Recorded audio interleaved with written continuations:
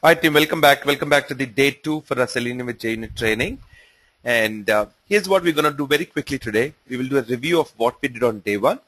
Then we will continue on the path of trying to master the tool, the art of automation using this open source tool called Selenium. Alright team. So very quickly, I want to go in and show you what else can we do with the IDE, right? But before I do that, I would like to see what did we do on the application called dice.com last in the day 1, right? The first thing we did is we created this Excel and we said that whatever we do, we're going to put it as part of our plan out here. Then it is very easy to go in a very systematic direction and try and perform and replicate these exact steps manually, or be able to teach the tool Selenium as to how to understand what we are doing. And as I had mentioned, there are few very important concepts. The concept number 1 that is important for automation is where do we need to perform a specific action, okay? And what do we need to do? So that's exactly what Selenium captures and puts them into its learning process. Okay, how do we identify the object and what do we want to do on it? So we said we're going to perform these steps. We recorded these steps with the Selenium IDE and we could replay them back. Now let's go quickly open up what we did. So once you open your Firefox browser team, you will notice your Selenium IDE out here. And once I launch the Selenium IDE, I can go and quickly open something called as a test case. What we did in day 1 is a test case. It is one scenario that we're trying to test. Okay. Typically, this has no format. But when you want to see what is happening in those steps, you can open that test case and you will see that Selenium will list down those 3 important things. The command which answers what we want to do, the target which answers where we want to perform a certain activity, and the value that gives any additional inputs that are required. Okay, so if we quickly do a run of this test case, let's try and see how each of these steps are performed on the application. Okay, so what I will do is I will move this test to run very slowly. So I drag that icon to the extreme right corner. Now I will click on the icon where I can play or run this current test. When I do that, notice what is happening to the application on the right. So open command is opening and launching. What is the target it is doing? It is just 1/, but once we have a base URL set, it is going to perform that. Type is a command which goes in and enters any text, but where should it enter? It takes that as the target. The target that Selenium has used to identify it is out here. How do we identify these targets? What are the different ways of identification? We will come to more detail in day 3 and day 4. But still, right now, we're trying to master how is it that Selenium is working at the back end. Okay, that's our primary goal. Now, what you saw also is that there are certain of the steps that can be shown in a darker green. That is basically we are doing a verification. Okay, it is not just is that step completed or not. I'm checking for a certain aspect on the application at that point. If that meets the requirement, then we're showing a darker green. At the end, you will see there is something called as the runs and failures. Now, I had minimized the bottom portion of the IDE earlier. Let me bring it back by clicking on this dotted line out here. What you see out here are 4 different types of tabbed windows. Okay, most important for us initially are the log and the reference. What the log holds is details about the execution status for each of the steps. Okay, it is basically giving us saying that executing this, and so on. Okay. Now, let's say, for example, we deliberately try and make something fail out here. Okay. I am verifying for this text out here to be Selenium, right? Let's say that I add another command. How can I add a command, team? I can right click on any area and say, let's say JUnit, okay? And I will say verify text present or verify text at that point, okay? Now, as soon as I click this, my command will get generated. So instead of doing a record, I physically went to the application and asked Selenium to understand what I'm doing and perform that step. All right. Now that we have done this, how can I make it fail? If I run this test again, it will be pass. Let's say that I go into the second command where it is actually typing the value in a specific target, which I believe is identifying that with the area where we enter the technology or the keywords for that specific jobs that we're looking at. And let's take away JUnit out of it. So there's no JUnit in my search term. I don't expect JUnit to appear at the end or anywhere earlier, so I can move that command wherever I want within the IDE itself. Okay. One very, very good important aspect, team, is that every command has a detailed explanation or kind of a documentation against it mentioned here. Let's say that I click on open. Okay, once I click on open, you will see what does an open command do. What do I need to pass as a target? What will it do? How will it open that specific URL and so on? What does a type command do? Okay, what do I need to type? Locator is the first argument, which is saying identified by the target. It is saying where do we need to type? And then finally, what do I need to type? So if I talk about click and wait is a command where I click on a specific element or object on the application which is identified by this target. Okay, we have not yet come to mastering how we identify it. We will come there very soon. But just assume we are trying to focus on the command part at the moment. What this would do is it's not just clicking on the object, but it is also waiting for the new page to load completely before it moves forward in the test.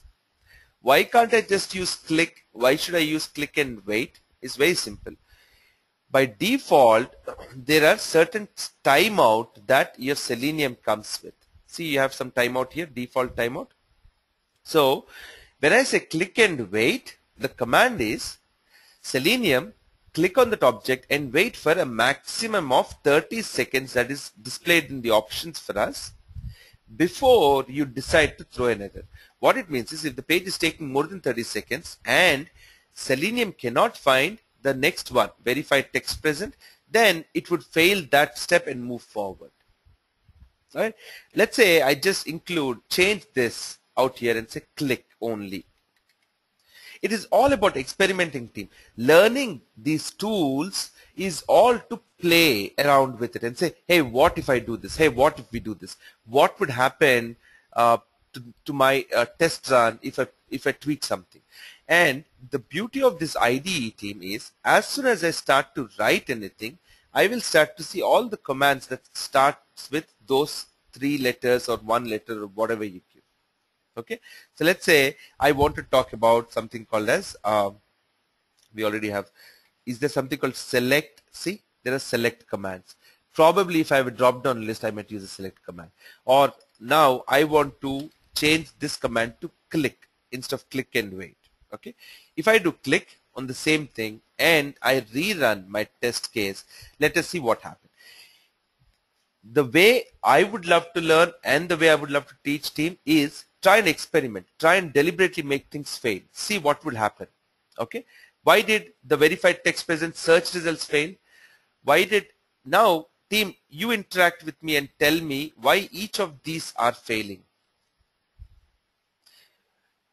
There are certain of them which are in light green. What does that mean first? Can you interact with me over the chat and send me the message about it, please? Why are certain of them in light green?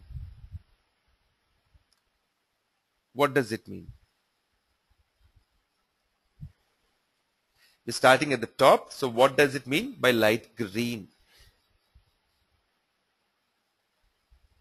That is basically not even a verification step. That is just the fact that that step got completed.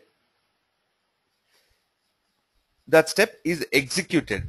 Did we verify something? Are we able to prove that it is a success or failure? No, just completed. Task done.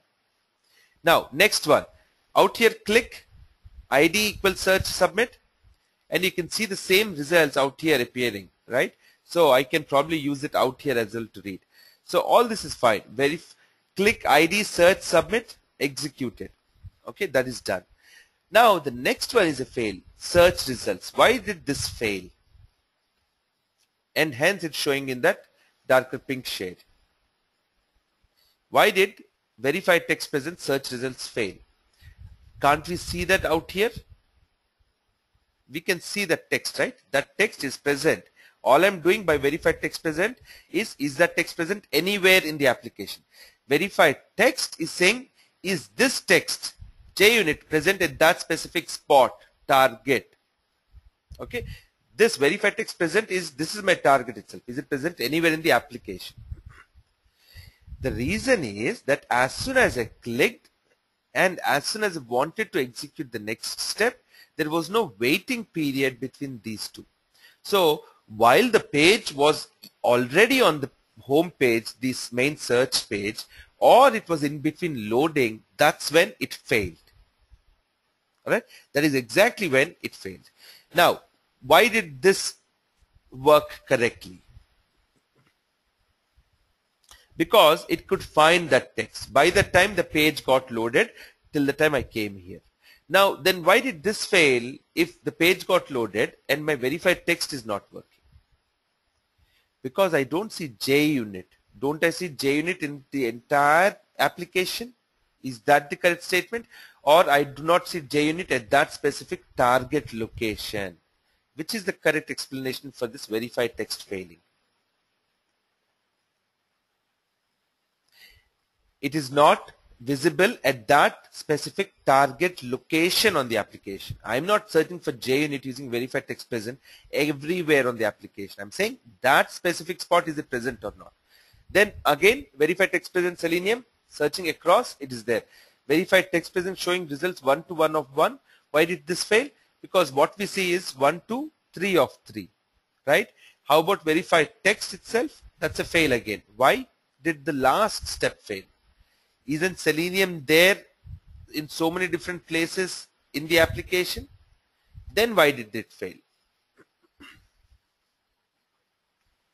The location that we are searching for, either Selenium could not find any element on that location, or the element it found on that location, it could not see that the text was Selenium on it.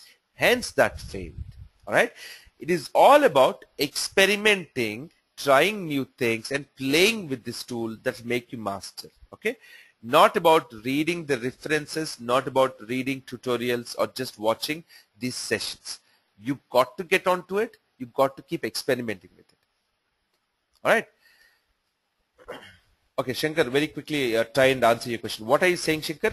If I need to find a particular text in any part of the screen, then how do we do that? That's your verified text present. If the location is not important, you want to find that text anywhere in the screen, then it is verified that the text is present on the application anywhere. My verified text is saying that I want to search for a text, but I want to look only for a text in one specific location. Okay? Either search your whole house for stuff, or you say that it is there specifically in that specific locker or drawer and so on. Alright? That's the difference. Now, let's try and give it a little more different shape. I'm going to save this test case as DICE2. Okay? Now, I want to create a new, so let's make this back to where it is correct text. Okay? This was click and wait because that's the right command. And then this will work. This will not work because there's no JUnit there. This will work. This may not work because there are chances that this can change. and this failed because it didn't find it here. So if I need to change it, I can simply start to record again, or I don't even need to record. I can just say verify this text is present. Verified text at this location. So you would notice if we expand this, there is a difference between the target for this element and the target for this element. If I start from the left side and just scroll down without any logic about what each of these words are at the moment at least, you would notice that there is a number 3 out here, there's a number 2. So the location is different, how the target is identified in these cases. Right? That's a dice 2. Now what I could do is I could create an additional test case. So I am going to go and say file, new test case, and start to write few steps or record a few steps for it. Okay, we are already on the page 2, correct? Now what we'll do is, let's say that I want to click on advanced job search. All right. On the advanced job search, let's try and play a few things. I'll keep Selenium RC. This is got reflected from where, team? From my first dice, first test case called dice 2, right?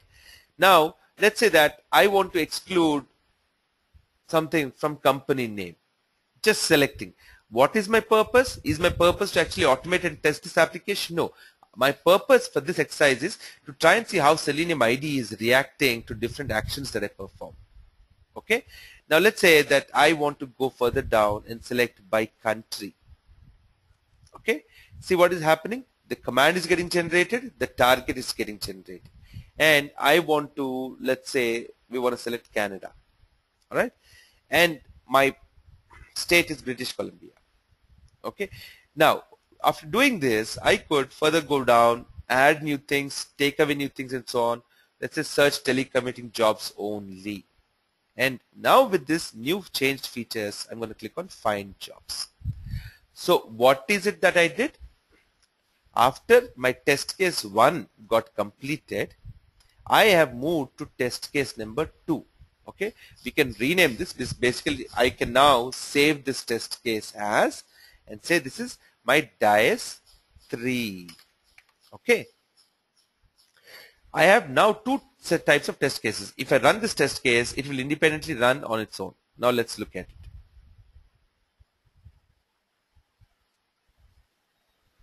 So whatever we had performed, it is trying to reproduce the same steps and perform those.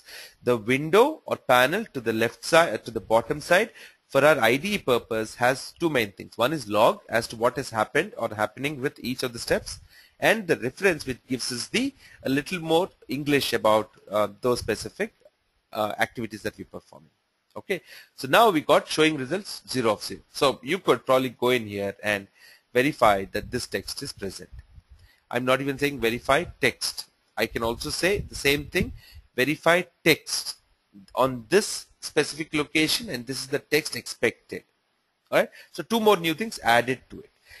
At this point in time, so I'm going to save this test case. This is already saved.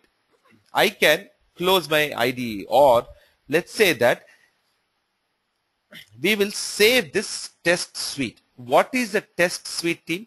Test suite is nothing but a collection of 1 or more test cases. Okay, I can combine them together and say, hey, I want dice 2 and then dice 3 to be executed one after the other. Okay, now let's call this as dice underscore test suite underscore 1. Okay, save. That's my new test suite. So I can run the entire test suite, which will execute all of these test cases in that specific fashion in which it is present. Now let's try and identify what the first command is doing. Team, can someone help me to identify what the first command is doing?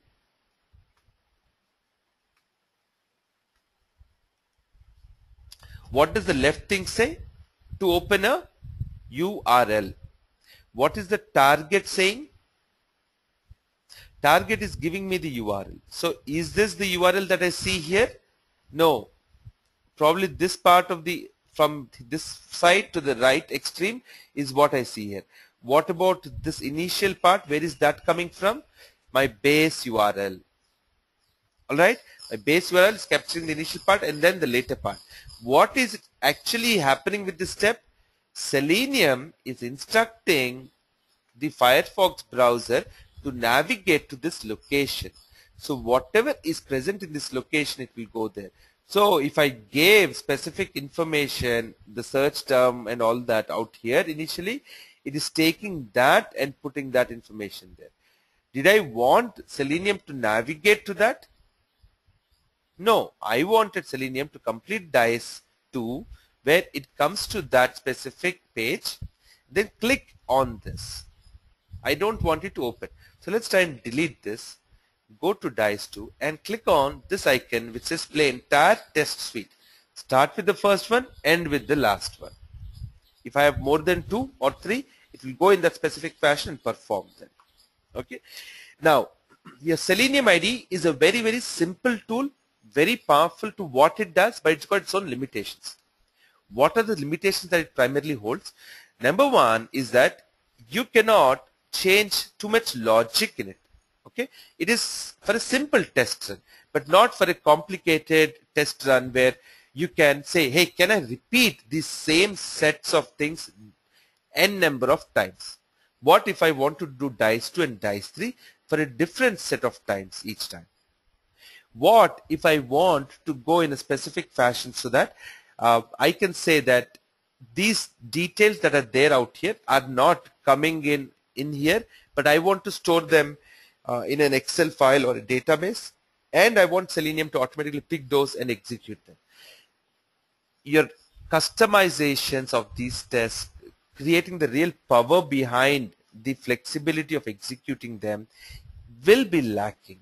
Okay, so at the moment, as you see, the three main concepts of automation, that is efficiency, reusability, and accuracy, I don't think it is inaccurate. So accuracy is being met.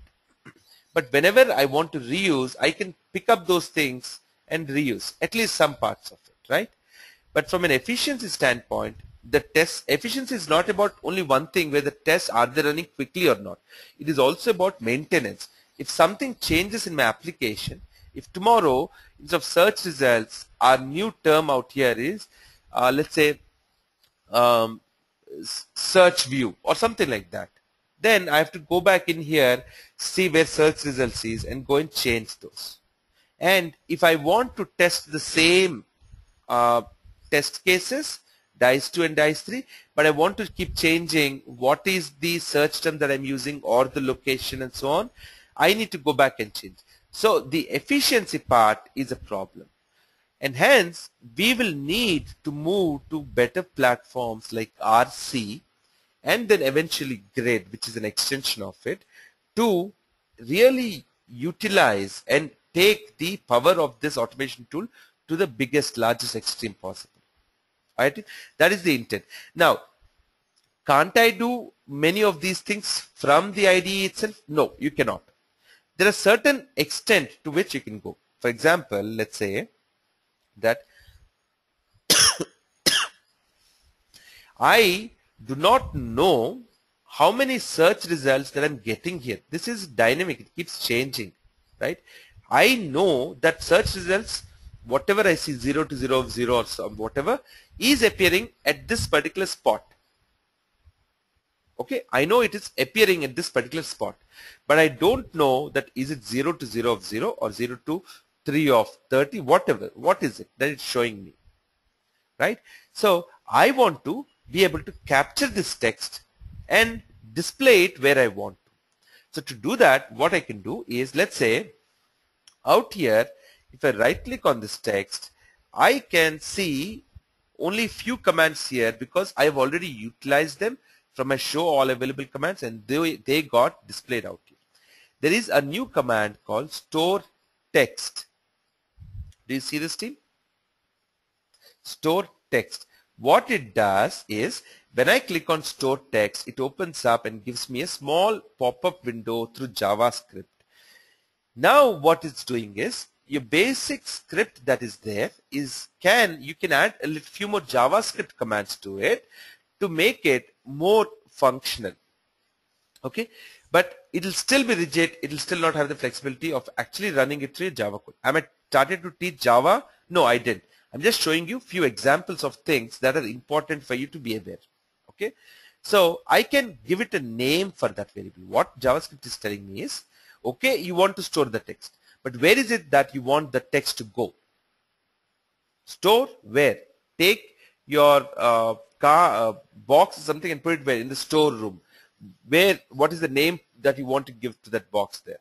Okay, let's say I want to give result count. That is the name I'm giving to it, and say okay. It has generated that new code saying that store text. That is the command. You can see the literature towards it here. Basically, it's saying store text that is displayed out here and put that value into result count. Now, if I want to see what is coming out of result count, I have to output that value back somewhere, right? To do that, team, what I'm going to do is use a simple new VB script command called as echo. What JavaScript echo does is it gives out a message to the print screen, to my log, and my log is out here. Okay, if I say echo, and now I have to say what is there in result count.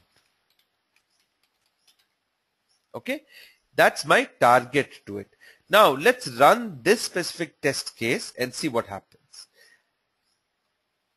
I can increase the speed a little bit more since we're not individually trying to observe what is happening at each individual steps.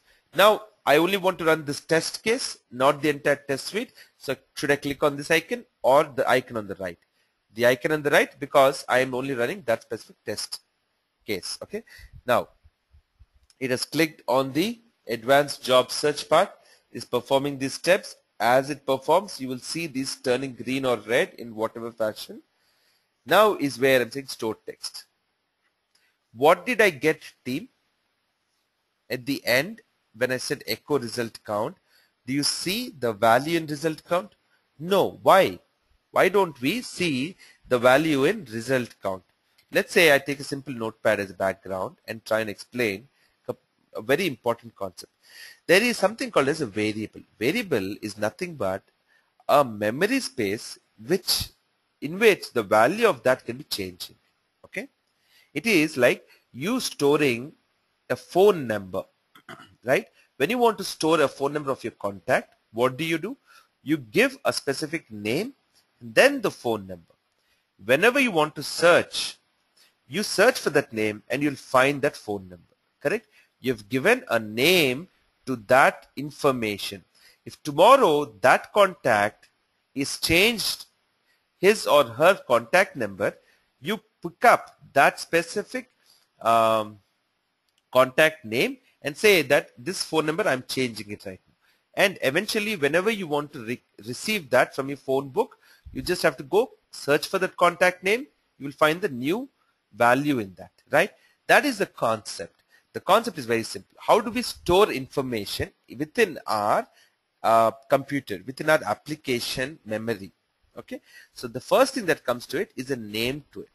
Okay, what we gave as the result or result count variable is the name of that variable. That is how we identify that variable. Just like you may identify your contact by name, like let's say Bill or Rob or whatever, correct? And then there is a value. Okay, what is the value inside this variable's memory location? If I need to find the value in it, I have to get the name first, and then I can try and identify the value. My echo command, what it is doing is, it is whatever I put here, it will do out here. In the log, it will put the same thing. So how do I then get the value in the variable that is named as result count? I have to say out here that result count is whatever I write in plain English is coming just as simple text. Now for the value inside the variable result count, I have to do dollar open curl brackets result count and close curl brackets. Okay, now if I run this test suite again, I can clear my old log. So there is no old log, it's all fresh. What we do, and run this test case, Let's see what comes out.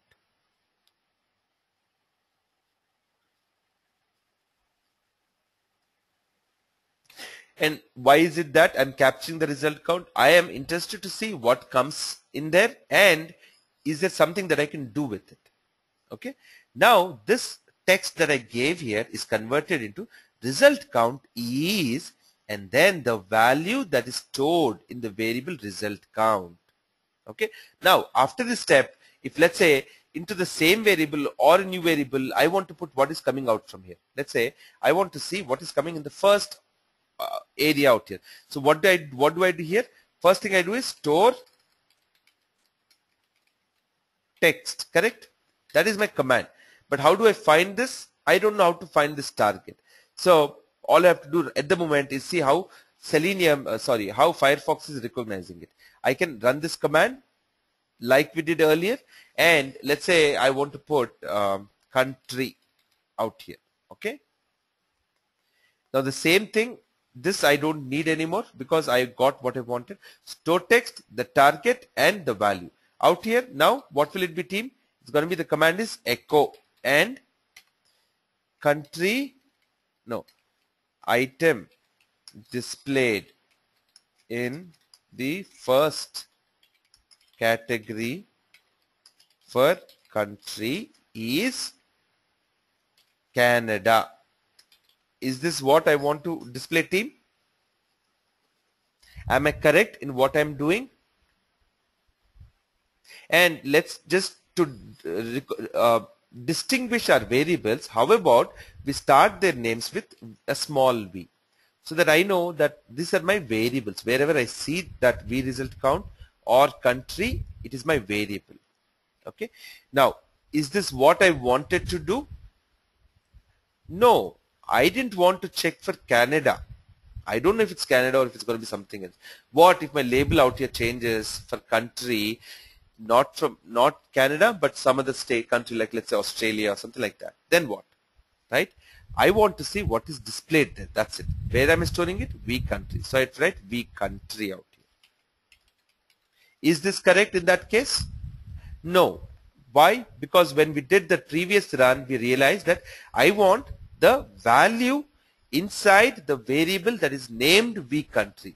And for this script or the JavaScript to recognize that that is exactly what I want, I have to use dollar, open curl brackets, and close my curl brackets.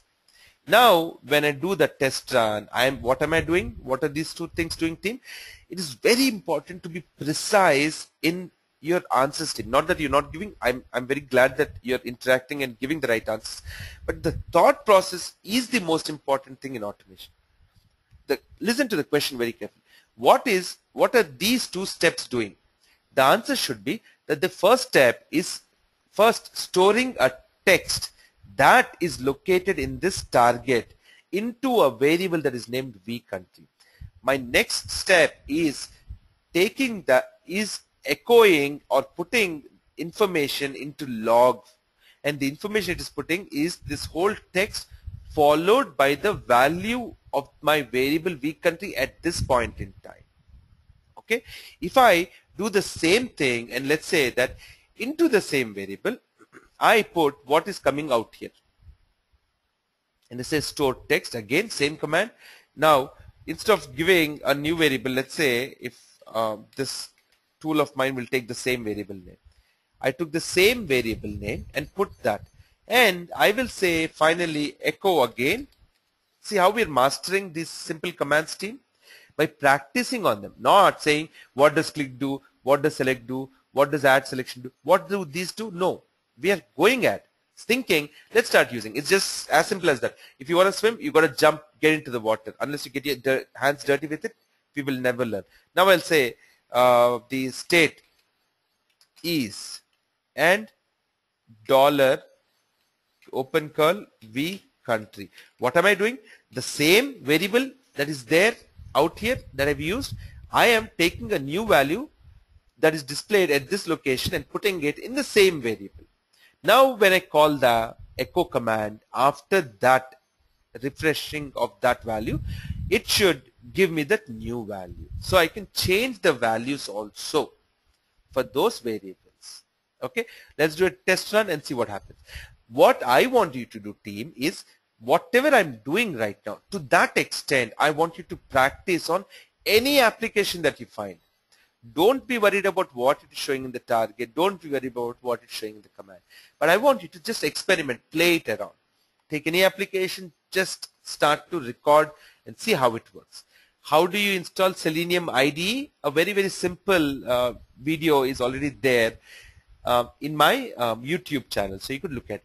So what am I interested after this test run? I would like to see the results that are coming up here. Someone, team, if you have questions, you can use the chat. You're also open to raise your hand. I will come to your questions in a second. Let's first see what is coming up here. So store text into vCountry, good.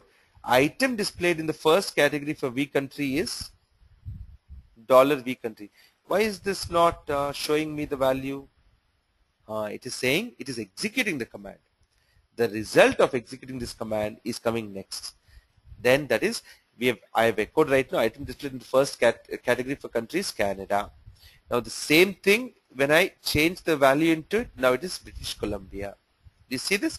That's the difference. That's how it is trying to identify. Alright, team, I want you to practice, please. Practice on what we're doing. Take any application, just keep experimenting. What I'm doing, you can practice on what I'm showing you, or pick anything and keep on going with it. Alright, let's see. Team, any questions at this point in time?